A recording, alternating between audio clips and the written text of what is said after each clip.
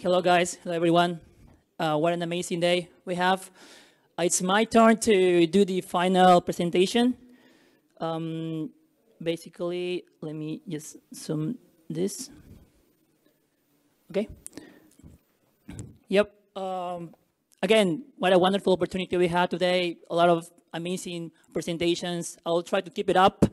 And for that, I brought today's topic, which is migrating 5G core to the edge wisely and confidently with Kubernetes. Many of you have heard of 5G already, kind of sick of what is 5G. Maybe it's just a trend we are going through these years or the few past time. But believe me, and it's a fact that 5G and Kubernetes have a long story, and I will try to show in today's presentation. The contents for today, I want to try to be quite simple of many of the 5G topics. One introduction, then I'm going to mention the problem for this presentation. What is 5G Edge? What is MEC, if you have heard of it? What is the strategies that Kubernetes, that can be applied in Kubernetes to achieve this 5G core at the edge? In both etcd performance, pod scheduling, and at the final, I'm going to do a demo analysis. It's not going to be a full demo. I think you guys, all of us wanted to just wrap it up. So let's try to do a summary. A little bit about me. My name is Marco Gonzalez. I'm from Lima, Peru.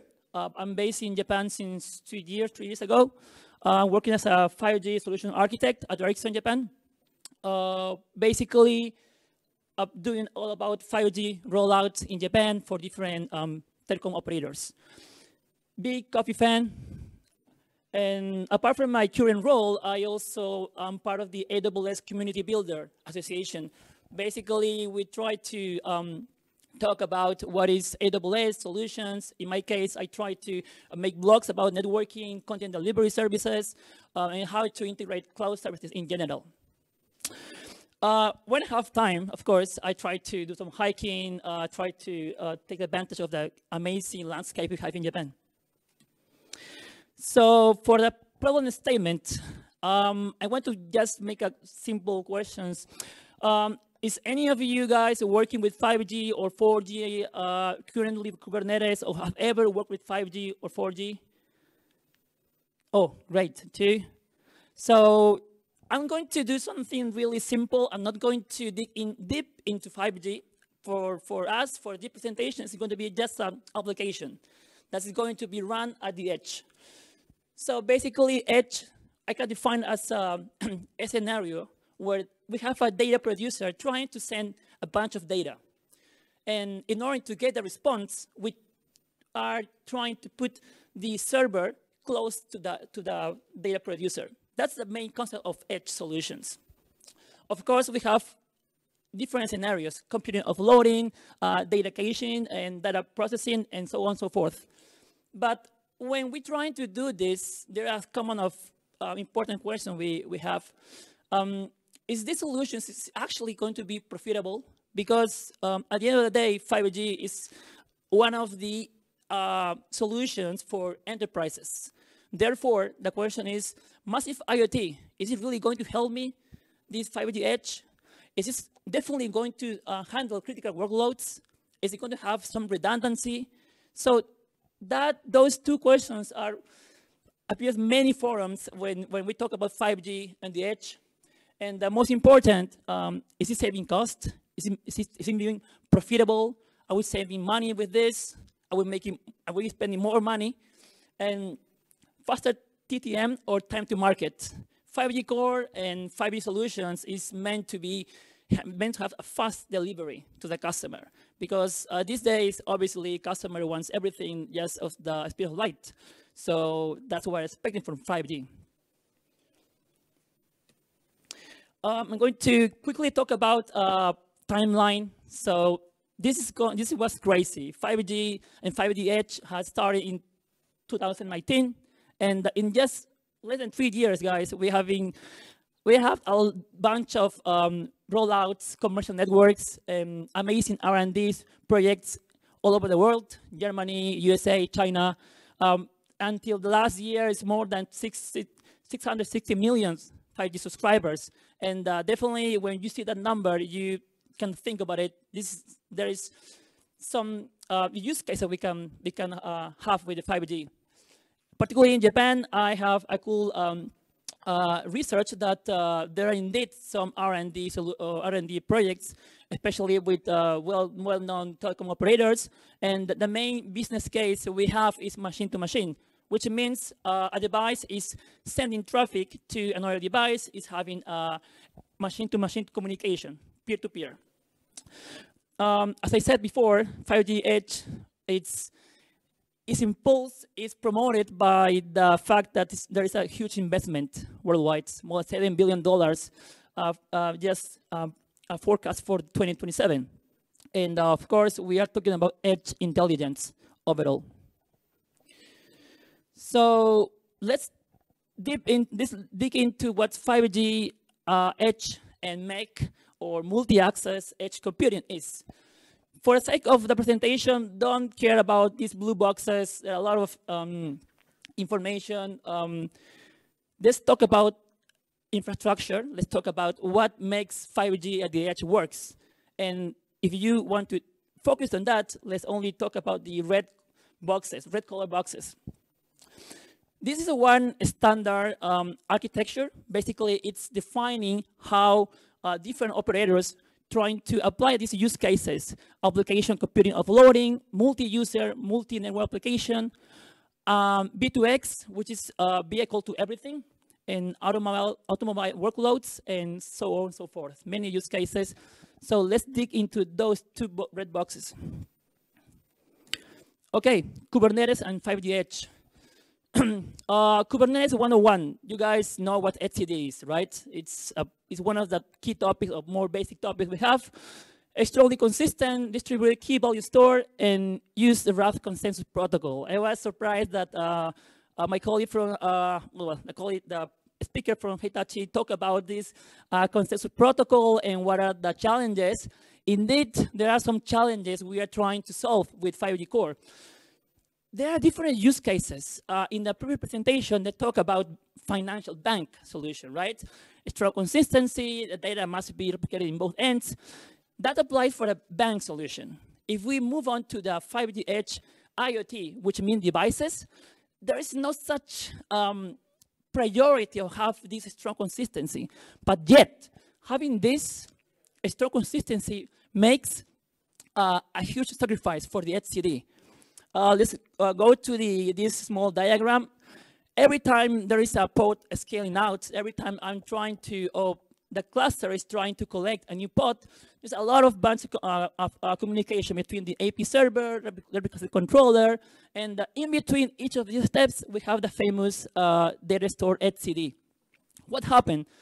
Every time we do one call, every time we do one operation, get or to update, there has to be this famous strongly consistency synchronization.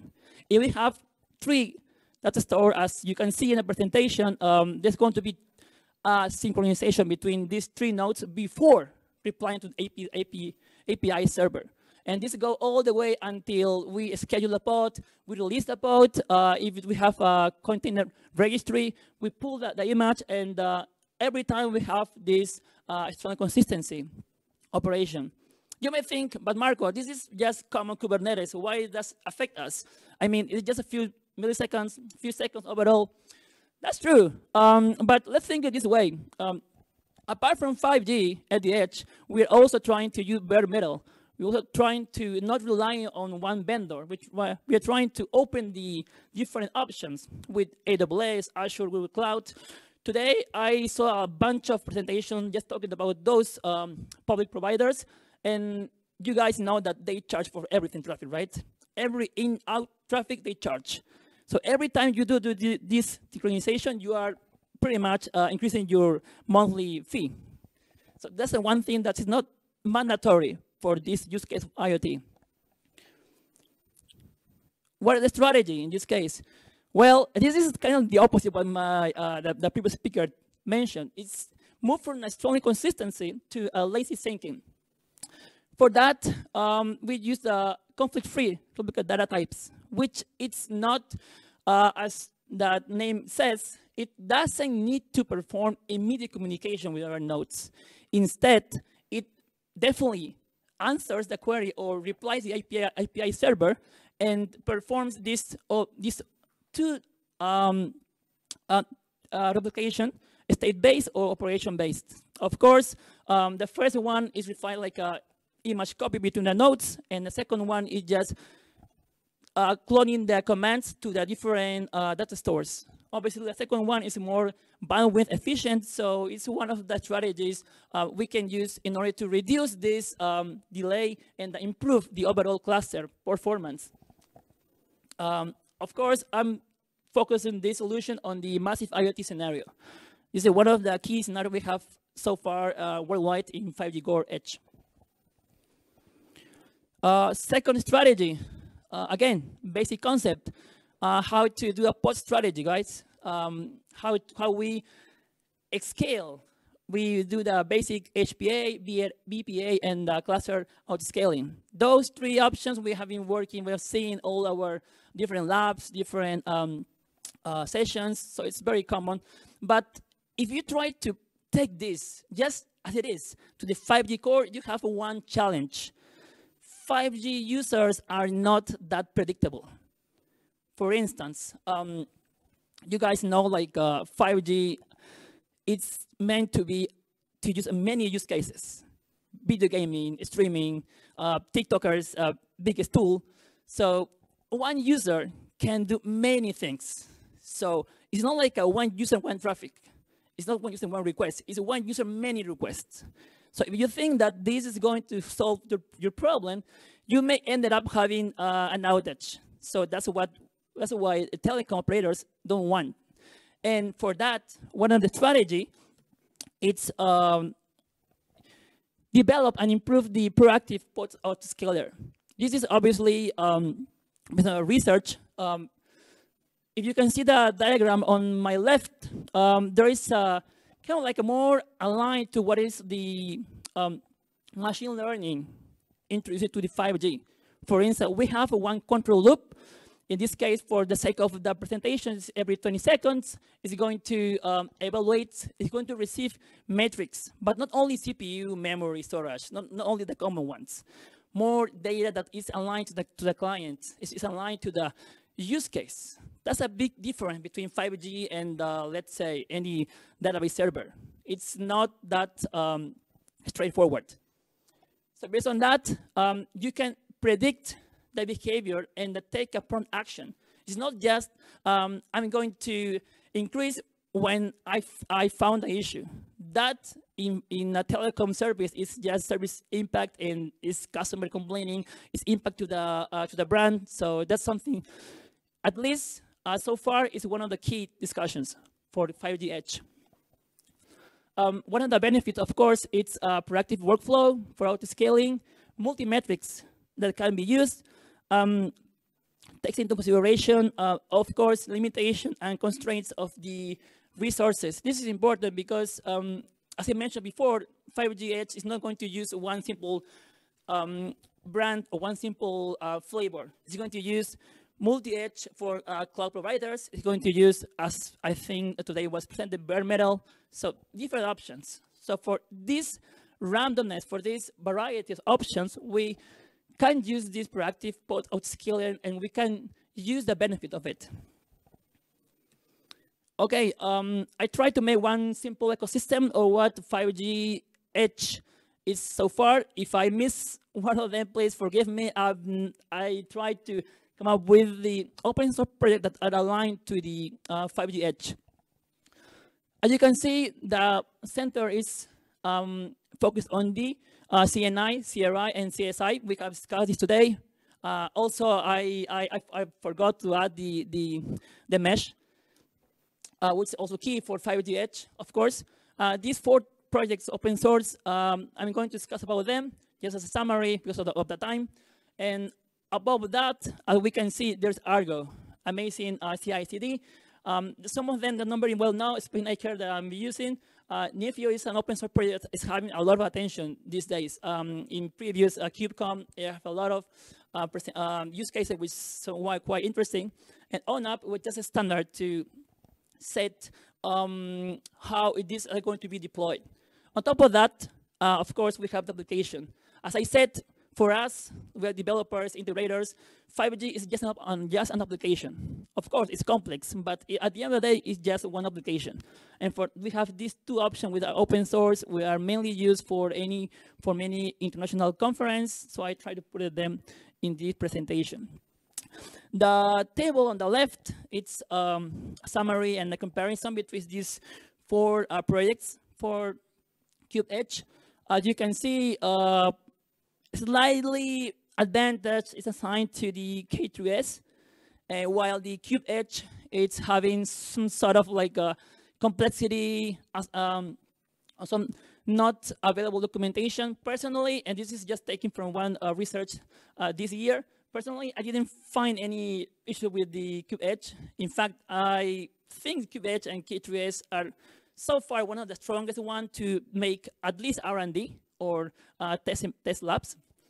But pretty much this is a summary of what we can see for the current top Kubernetes open source projects.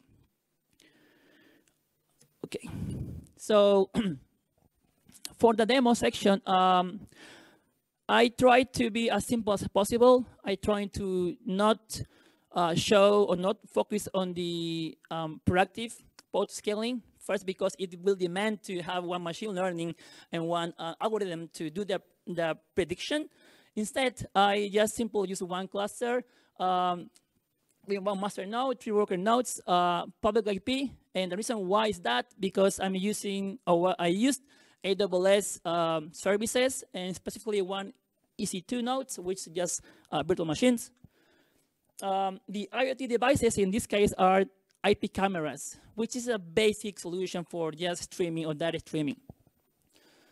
Of course, we have Prometheus for an LA key for monitoring and data and observation. The nodes specification in this demo, I try to use 32 cores, 100 GB RAM, 500 GB storage, and the 233 IOPS. When I discuss with my colleague about this scenario, there's also always a question, why do you pick those values? Well, there are many reasons, of course. One of the key ones is that as a community builder, I have free, I have some points to use, so I didn't have to pay for this. So I just wanted to try how robust are the AWS. In fact, this, let's say, flavor is used for the actual 5G core that AWS offered to the public. So I just want to try. The repo has all the load tester code. As I mentioned before in this presentation, for the sake of the time, I'm not going to do any video demo, guys. Just going to go straight to the summary. Please go to this GitHub repo. I must mention this. I basically found one amazing load test repo and fork it and modify it. Some real smart guys make this load test, so it's not for me to reinvent the wheel. It's just to use and try to apply for my use case. These 6 test cases, KPIs, is what I consider relevant if we focus on the etcd or the database consumption. If you can see, we have a cluster API, how fast it is, and how fast is the create deployment initially. If you can see for all these values, which are in milliseconds, the one who still kind of like give us some, let's say, some discussion is how much time it takes for the pods to be running. Of course, we can easily deploy a cluster. That's quite easy. But if you have to scale, and considering the current limitation we have for the etcd, of course, the 4 projects have some struggles, still have some struggles. These 4 projects use different CNI, CSI, and of course, we have a lot of customization. For the sake of this, for this demo, I just use default CNI, default configuration. As you can see, KubeEdge has the highest response, which doesn't imply that it's not the best option. One of the ones that was kind of steady along the test, which, by the way, was just scaled out from 10 replicas to 100 replicas. So it's just one scale out, and just I was trying to monitoring how fast are for the pods to be running, because this implies I have 10,000 IP cameras. I have many cameras, so they are increasing the traffic load rapidly. So what I expect my cluster to get roughly used to this increase and adjust, and also increase the capacity. That's pretty much the demo that I performed. And I have time. Okay, takeaways. As I said, 5G core the edge have many advantages and many challenges. One of them that I present today are two. The etcd dependency, the etcd, let's say the limitation when we're trying to be too strong consistency in that store. There are many options that, or many use cases that doesn't require etcd to be strongly consistency. Also, the pod strategy is one of the key topics. There's still a lot of research, a lot of tests, a lot of failure and tests doing recently for the pod strategy. We're trying to get out of the basic of scaling and just use a more predictive one, which is what the customer usually requires. At the very end, I talk about the current Edge Kubernetes projects design, and there shows some speed when we are starting up, when we are deploying the initial cluster, but still there are some observations, or there are still not, we're still seeing some latencies when we're trying to actually get the pods running, which is when the application is already ready for taking traffic. That's pretty much my demo for today. And with that, thanks so much for your time. And that's it. Thank you.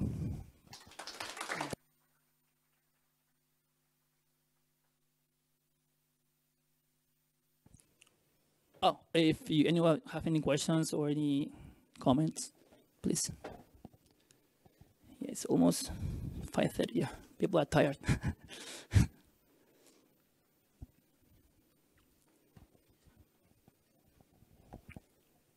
Oh, if not, you can connect with me with this is my blog that I have. I try to upload AWS and of course 5G and Kubernetes content. Please, you can contact me and get in touch with Twitter or LinkedIn. Everything's fine. Yeah, thank you.